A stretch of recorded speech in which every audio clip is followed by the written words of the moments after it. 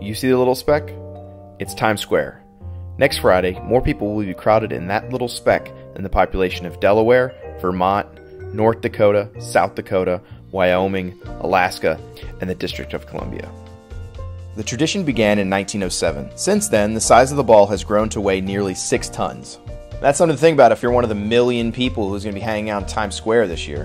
Not so big a deal if you're one of the roughly 22% of people who fall asleep before midnight. Looking at you, Dad. Or the roughly 44% of people who plan on kissing someone at midnight. On average, 45% of Americans will make a New Year's resolution. Nearly half of them will quit in 6 months. Studies have shown that getting organized, losing weight, spending less money, quitting smoking, and finding love are the most popular New Year's resolutions.